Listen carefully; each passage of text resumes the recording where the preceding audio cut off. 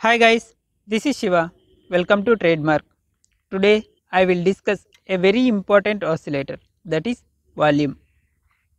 Volume is a type of oscillator which is very important that derives from volume. For example, oscillators like ADX are derived from volume, and there are lot of oscillators which derived from volume. Okay, what does volume do? Volume measures the number of shares traded in a particular time. For example, it shows in one day or in an 1 hour or in an 1 minute that how many shares were traded or exchanged at particular time. Do you know the three important raw data which we get from market, that is price, volume and breadth. Price is which we get open, high, low and close. Volume which shows number of shares traded. Breadth shows that number of shares are in advance and number of shares are in decline. Let's see how to apply volume oscillator. Go to TradingView software. In every trading software this oscillator will available. Next, go to indicators, type volume, select it. Next, go to setting. In style, volume automatically selected. And another very important one, down select this volume MA. MA means moving average. Click on it. This line is black line, black in color. Wait, I will change color, black to blue line. In inputs, make it as 20. These are very important changes. 20 means 20 moving average. These are very important changes. 20 moving average plays a very important key role in this volume oscillator. How? Let's see. Now volume looks like this with 20 moving average. Why I apply 20 moving average? This 20 moving average is mid band. Same 20 moving average I apply in price also, and my guru also suggested, and I back tested for a couple of years and then I started using this. These red and green color poles are volume bars. When I move cursor to volume, above it showing open, high, low, close and volume numbers 16 million, 7 million, 13 millions. It means 13 million shares are exchanged on the particular day. This is daily chart. So let's see what is the use of the volume. Okay, common sense says that big poles are high volume, small poles are less volume. Is it right? No, not at all. Here is the tricky. This 20 moving average line plays key role to identify strength of the volume. Let's see. Sometimes volume under blue line, and look this part. Here volume is above the blue line and continuously it's above the blue line. So it indicates whenever the volume crosses blue line continuously, then only we consider high volume. It need to break blue line. Blue line is nothing but 20 moving average. And look this one and here one more breaks blue line. We should not consider these two volumes are high volume. Only volume crosses blue line continuously. I said continuously. Then only we need to consider as a high volume. And one more, look here. This breaks blue line and this also breaks blue line. This is low volume and this one is high volume. No, not like that. Both are high volume only. If you compare both, it's little low. Our duty is that whenever volume cross blue line, we need to consider as a high volume, and don't compare with number wise like 20 million, 25 million. If it is 20 million means good volume, 5 million means bad volume. Don't compare like that. It depends on price with liquidity. These basic things are very important. We need to understand. Okay, now it's clear.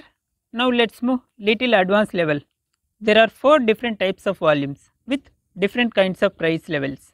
Let's see what are there. Let's see first case. Price is moving higher and volume also moving high. Volume is moving high means buyers are higher than the sellers? No, not like that. It says buyers are increasing and sellers also increasing. Overall participation is increasing. First of all, who creates such a big volume? You and me can create it? No, it's impossible. Only big bulls.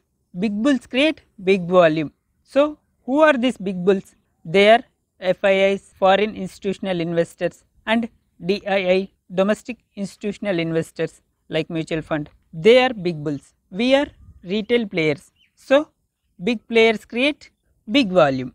Big player creates big volume with big trend. So big players are trend setters. We are trend followers. That's why we need to go with the flow. So when price moves towards upside with high volume, this is the sign of strong bullish market. When price moves towards upside means buyers are ready to buy at the higher price and it keeps on moving in bullish side. It's all about demand and supply. So we need to compare volume with price. Don't look only volume. Okay, what it says? Volume is increasing, good sign. Means participation is increasing and price also increasing. So market is in strong bullish market. Nothing but growth in price, growth in volume. Let's see case number 2. When volume is decreasing means volume under blue line. That means volume is shrinking. Participations are very less. Let's see what the price is doing. Price is making higher tops and higher bottoms. It moving towards upside. What it means? It says market moving towards upside without the strength, without the participations. That means big bulls are not interested to buy at the upper levels, or big bulls are avoiding this stock. So immediately we can short this stock. The answer is no. We never do such mistakes because it's not sign of bearish, it's sign of weak bullish. Understand properly. There is lot of difference between bearish and weak bullish. Weak bullish is a early sign. It may goes into sideways or retracement or reversal. So we need to be alert. It indicates we need to invest safely. Next, third case. In this case, volume is increasing, means participations are increasing. That means volume is moving above the 20 MA blue line. It says big bulls are interested. Okay, let's check the price. Then only we can understand in which market big bulls are interested. So price is making lower tops with lower bottom. It means big bulls are interested in bearish market. It indicates market is strong bearish. So short selling is more. The market is very weak. So selling opportunities is very high. It indicates in further steps also it may fill lower levels. It represents decreasing in price with increasing in volume. Next, fourth case. In this case, volume is decreasing, means volume is moving under 20 MA blue line. That means big bulls are not showing any interested. Not showing any interested in which market? To know that we need to check the price. Price is making lower tops with lower bottom, means big bulls are not interested in falling market.